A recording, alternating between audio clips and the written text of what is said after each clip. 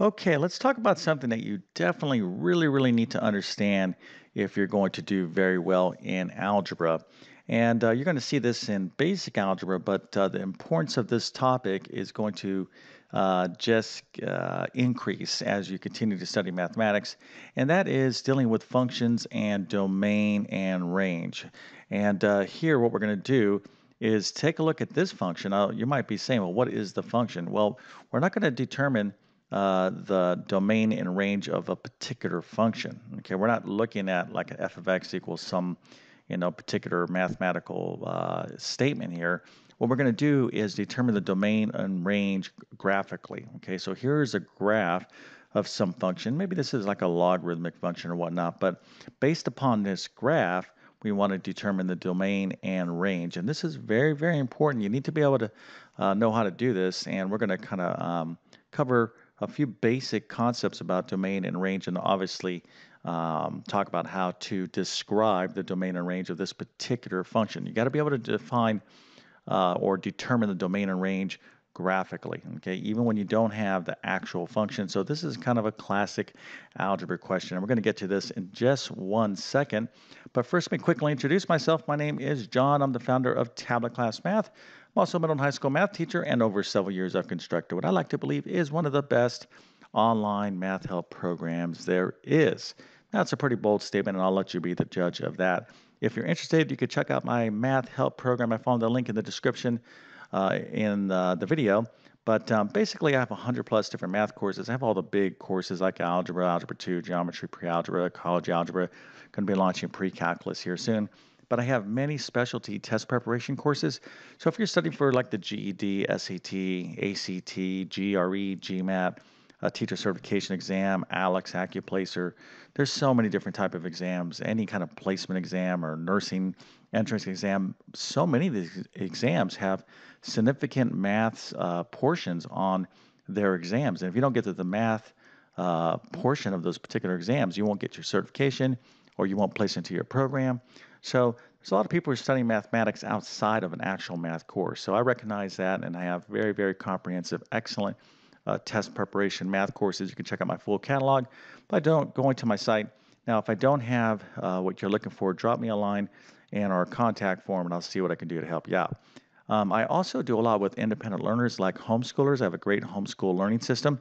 So if that's your situation, I could definitely help you out. And obviously, I help those of you who are struggling in class. So if you're taking, let's say, college algebra or algebra 2 and you're just frustrated, well, my program can definitely help you out. But one thing you need to be doing to help yourself out is be taking great math notes. It's so critical. It's really the foundation of learning mathematics or learning anything for that. But basically, over decades of teaching math, one thing I've just seen, it's just apparently true. Those students who take great math notes almost always end up with great math grades, and the reverse is true. Those students who just, rather look at their cell phone or do their homework in another class, or maybe talk to their best friend during math class, you're going to have a tough time doing well on tests. It's just obvious. That was me way back in the good old days. So I'm not trying to make you feel bad. I didn't know this stuff until later, much later.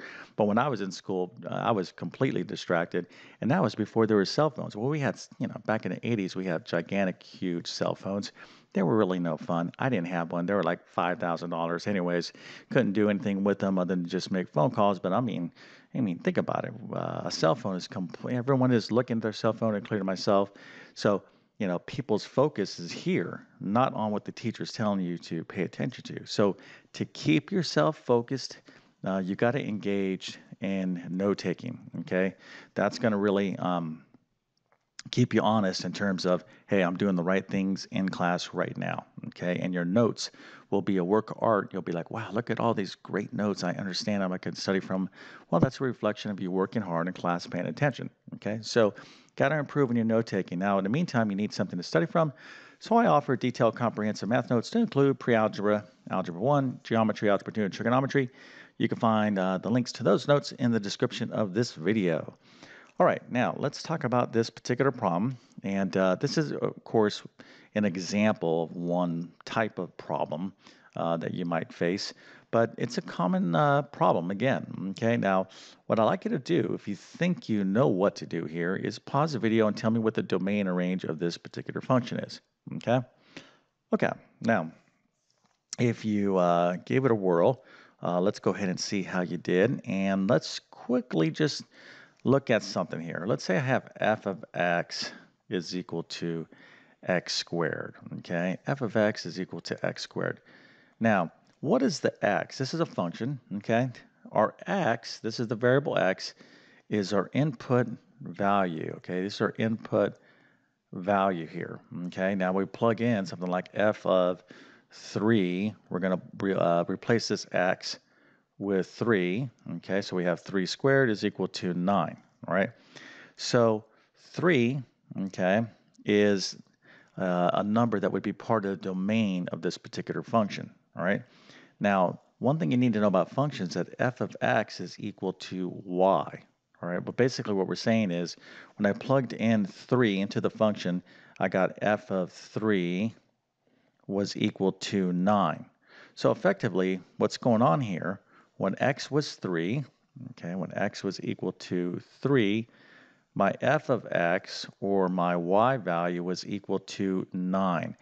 Now, you could think of this as a point that's on this function's graph. Okay, so f of x is equal to x squared.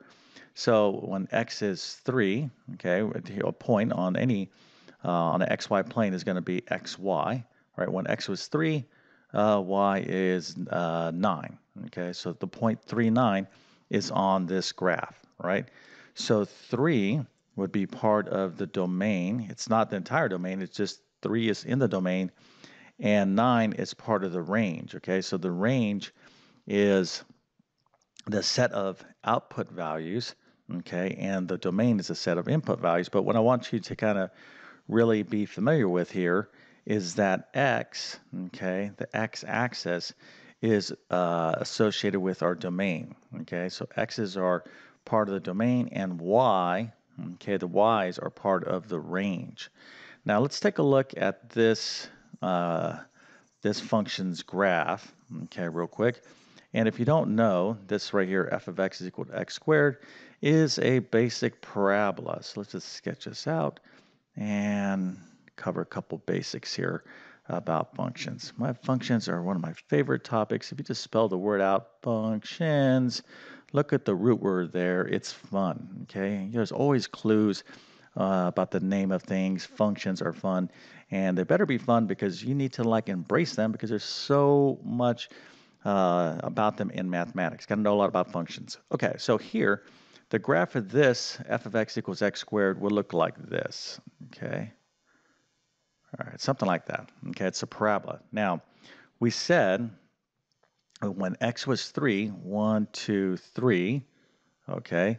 When we plug that into this function, we got f of 3 is equal to 9. So the point 3, 9, okay, is on that graph. So here's x, 1, 2, 3 on the x-axis, and then up here, let's say this isn't the perfect scaled graph, but this is the point here, 3, 9, that's on the graph, okay, of this parabola, okay?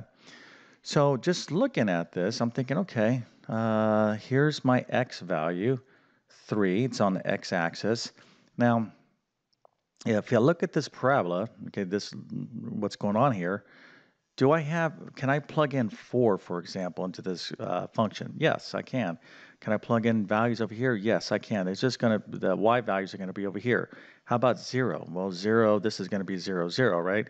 Here, negative 1 is going to be positive 1. Negative 2 will be a positive 4. If I just plug in these values like f of negative 2 goes into this x squared, that'd be negative 2 squared. So that's going to be f of negative 2 is equal to a positive 4, meaning that the point negative 2, 4 is on this graph. Okay, so here's negative 2, 4. And of course, this is not completely in scale, but if we look here, let's just kind of study what's going on this, all our input values. All our input values are x values. And how many x values can I plug into this particular function? Well, I can plug in all of these values, okay? The entire number line along this x-axis, all right? And we would describe that as the real numbers. Okay, there's no restrictions here. I could plug in anything into this function. So our domain would be all the real numbers, okay? So hopefully you understand that. Now, what about our range? Okay. Now, our range is going to be where, now graphically, let me just slow down here. Graphically, okay, I'm looking at this graph and it's spanning. Look at the graph and kind of look down towards the x-axis, okay? You're saying, where is this parabola spanning along the x-axis? Okay, I'm focused in on the x-axis to think about the domain. Or like, well, it's spanning the entire width of the x-axis.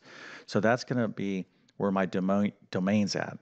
Now, how about the y-axis? Okay, where the graph is spanning, okay, along the y-axis, that's going to be our range. So what about this graph? Okay, well, this graph is only occurring, if you will, in its positive sector, right, from 0 and all the positive y's. So our range here would be all y's greater than or equal to 0, or in other words, all positive real numbers, all these guys right here, because the graph, if you think of it in terms of where it's spanning with respect to the y-axis, it's just going from 0 on up positive. It's not down here, okay? So this can be a little bit confusing.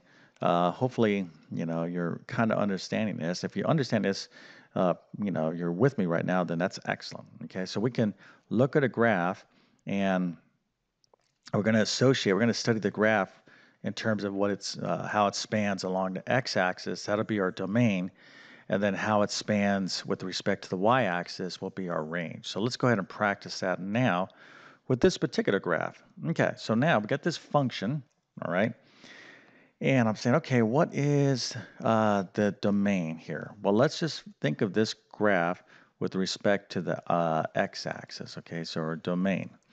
Well, if you look at the graph here, it's kind of, you look down towards the x-axis. It's all these x's here have values on this graph, and it looks like over this way.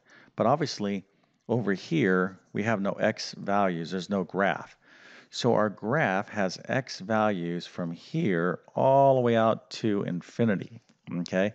Now, this little line, when you see a graph and you have like a little dotted line here, and it looks like the graph is approaching this dotted line, this is what we call an asymptote in mathematics, meaning that this graph is approaching, getting closer to that line, but will never cross over it and never touch it, okay?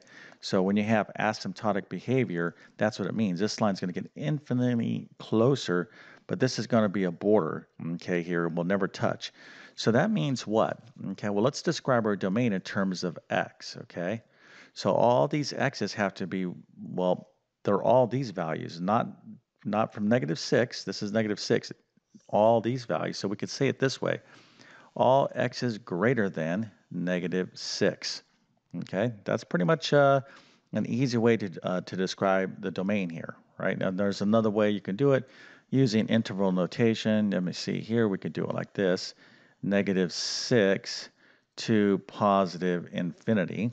That's another way we could write or express a domain, but this is a little bit more advanced. But as long as you understand that this graph is spanning from -6, but not touching -6, just write anything greater than -6 all the way to positive infinity. That's what counts. Okay? All right. So now we study the graph with respect to the x-axis first. Okay, that's our domain. So now we kind of switch this up and say, okay, how about the range? All right, what about the range? Well, the range is doing what? Well, this graph is going down. We're going to look at this in terms of the y-axis. Okay, we're like, hey, where's this? What's going on in terms of the y-axis? Well, I got y values here, y values here. Ooh, I even got y values down here in the negative span as well. So it looks like the entire y-axis is covered. So our range could be the set of all real numbers. There's a lot of different ways you can write that. You could say it this way. That would be your range. You would put a little r like that. And you can use this other interval notation saying from -infinity to positive infinity. If you're not familiar with interval notation, check out some of my other videos in my algebra, probably my Algebra 2 or pre-calculus playlist on interval notation. Okay, but these are just ways to express this. But you can, tell, from a graph what the domain and range are, and you can even determine, is this thing a function in the first place? All right, and here's a bonus question. How can I tell whether this thing is a function? Okay, well, it would pass the vertical line test. Right? In other words, if I could draw a vertical line through this graph and it only chops through one time at any point, that in fact represents a function. And then if it passes the HLT, that's a one-to-one function, meaning that it has a function inverse. You see, there's all kinds of, we're not going to get into all this stuff, but there's just so much fun to be had when we're talking about functions, okay? And hopefully you're just so excited, you're like, I can't wait to learn about functions, okay? Yes, just tons and tons of stuff. You hear the word all the time, right? Like quadratic functions, linear functions, exponential functions, but no one really knows what that word means. There's very, very specific technical definitions to functions, and some very, very important. But you absolutely need to know how to analyze the domain and range of functions graphically. Okay, and hopefully this video helped you out. And if it did, please consider helping me out by smashing that like button. That certainly helps me. And if you're new to my YouTube channel, please consider subscribing. I've been on YouTube for a long time. It's a great platform for someone like myself who is obsessed with teaching mathematics in a clear and understandable manner. Okay, so if you go to my channel, I have various playlists organized from basic to advanced math. But my best help will always be in my math help program. You know where to find those links. So, with that being said, I definitely wish you all the best in your mathematics adventures. Thank you for your time and have a great day.